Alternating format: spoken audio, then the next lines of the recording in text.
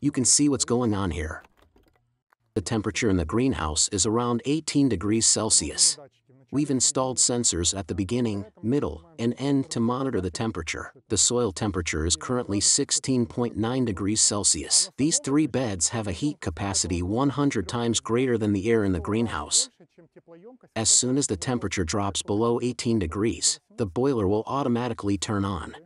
We're using the most efficient LEDs available, with a light output of 8100 lumens per watt. We measure the light intensity in lux.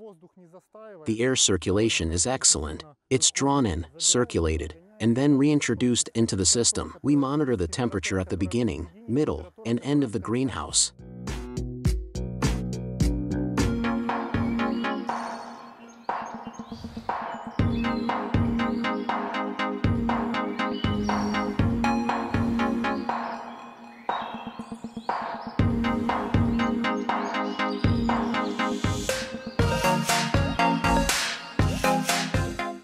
Good day, my name is Alexander. Today I'd like to introduce you to another one of our greenhouse constructions. Previously, we had a greenhouse located in an urban area, but now we've ventured into a more natural setting.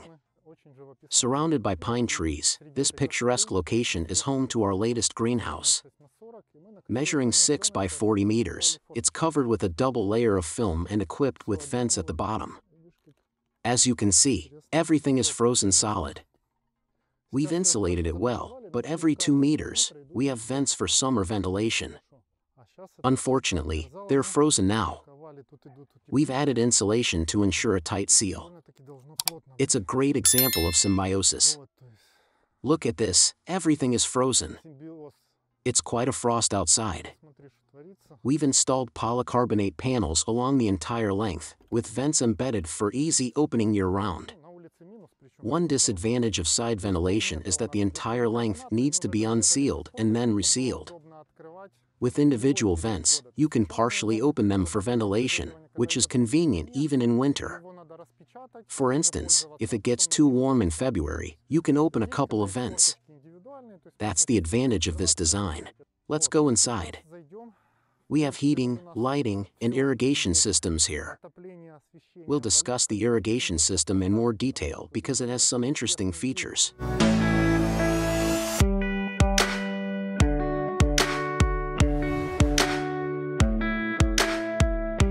In this greenhouse, we have a forced air heating system. Since it's quite noisy in the vestibule, let's discuss the heating system here. We've installed pipes around the perimeter of the greenhouse and use valves to regulate the temperature. We have sensors at the beginning, middle, and end to monitor the temperature. If we notice a lower temperature in any area, we simply adjust the valves to direct more hot air there. Currently, the front section is mostly closed, while the back section receives maximum heat. The warm air heats the gas blocks, reaching temperatures of 39–40 degrees Celsius. The gentle heat of around 45 degrees Celsius is warming up the greenhouse. It's only been running for about 2 hours, and the greenhouse is already at 18 degrees Celsius. By adjusting the valves, we can precisely control the temperature in different areas. We can make it warmer here and cooler there. Once the system is set up, it operates automatically. We monitor the temperature using sensors, and I'll show you the control panel in the vestibule later. By the way, the soil temperature is currently 16.9 degrees Celsius. It's heating up quite nicely. The forced air heating system complements the soil's heat storage capacity very well. I'll explain the soil heat storage system in more detail later. Actually, I have a video where I discuss the theoretical aspects of this system. And here, closer to the heat storage units, the temperature is already 20 degrees Celsius, even though we've turned them off. This demonstrates how well the system works. Our system works like this. When the temperature rises above 25 degrees Celsius, these fans turn on. They draw the hot air from the axial fans over there and push it into these duct fans, which then force the hot air into the ground. The heat capacity of these 3 beds is 100 times greater than the heat capacity of all the air in the greenhouse. That's why we designed the system to circulate 6–8 times the volume of air per hour. We do this for 12 hours a day, accumulating a massive amount of heat energy around 150-200 kilowatts in the ground. This heat is then released during the night or when the heating system is off. The advantage of this system is that it acts as a buffer for the water heating system. Excess heat can be stored in the ground, preventing heat loss. The hot air rises in the greenhouse but is forced down by the axial and duct fans, storing the excess heat in the ground. The ground then gradually releases this heat back into the greenhouse. This system can save us around 25–30% on firewood by naturally storing excess heat from the boiler. The boiler has turned off because the greenhouse has reached 21 degrees Celsius. There's no need to heat it further. The boiler will turn on again when the temperature drops below 18 degrees Celsius.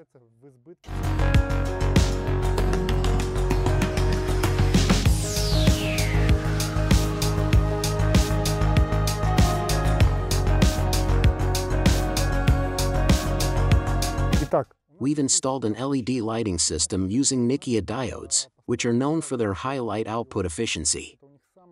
They produce 150–180 lumens per watt, significantly higher than the 80–100 lumens per watt of typical LED lights. These 100-watt lights with 100 lumens per watt are already considered high performance, but our lights are even better. The specific output depends on the drivers and optics, but we're getting between 150 and 180 lumens per watt. We've chosen warm white diodes with a color temperature of 3000 Kelvin, which is ideal for growing tomatoes and cucumbers.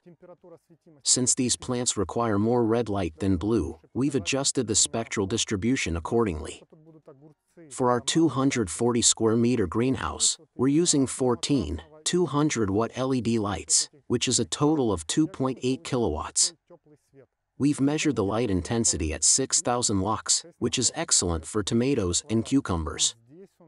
So, we're using just 2.8 kilowatts to illuminate a 240 square meter area. The lights are divided into groups, so we can turn off sections as needed. We've turned on the fans to circulate the hot air into the ground. The axial fans push the air towards the center, ensuring good air circulation. The hot air is then drawn out from under the pipes. This constant air movement prevents stagnation and helps to maintain a consistent temperature. The upper fans recirculate the air if it gets too hot, minimizing heat loss through the greenhouse roof.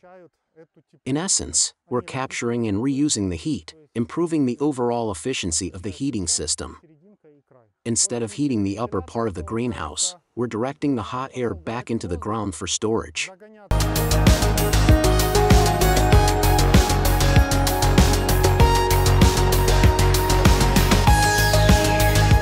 We're now in the boiler room, which also serves as a vestibule. It's quite warm here, but when the fan turns on, it draws the hot air and distributes it throughout the system. I've only turned on the lower fan, and the forced air system is currently off. The lighting is controlled by a timer and can also be operated manually. The system is divided into 3 zones. These sensors measure the temperature at the beginning, middle, and end of the greenhouse, as well as the soil temperature. We can monitor all these readings and adjust the temperature as needed. This control activates the heat storage when the temperature rises above 20 degrees Celsius, transferring excess heat to the ground. These fans force the air circulation. If we set the temperature to 22 degrees Celsius, for example, the fans will start pushing the air towards the center of the greenhouse. This is the boiler control system. It currently operates in natural mode, but if the temperature drops significantly, the fan and turbine will activate to increase the airflow and heat output. The most efficient combustion occurs when the wood burns slowly in the air chamber. Our boiler can easily maintain the greenhouse temperature down to 10 or 15 degrees Celsius without the turbine, relying solely on natural draft. If the temperature drops below 20 degrees Celsius, we can activate the turbine to accelerate the combustion process and generate more heat. The fan operates in an intermittent mode, turning on and off periodically. It can also operate continuously if the temperature drops below a certain threshold. The turbine works similarly. The system is easy to use and highly efficient for both lighting and heating. Many people ask why we use plastic pipes for heat storage. Let's talk about the plastic pipes. Compared to galvanized pipes, they have better thermal insulation. This means that heat is distributed more evenly throughout the greenhouse. For example, if we measure the temperature, we'll see that while the center of the greenhouse is at 21 degrees Celsius and the soil at 20 degrees, the temperature at the edges is only 16 degrees. This is because the heat is lost more quickly at the ends of the greenhouse, especially if we were using galvanized pipes. To compensate for this, we open the valves at the ends to increase the heat flow. The goal is to maintain a consistent temperature throughout the greenhouse.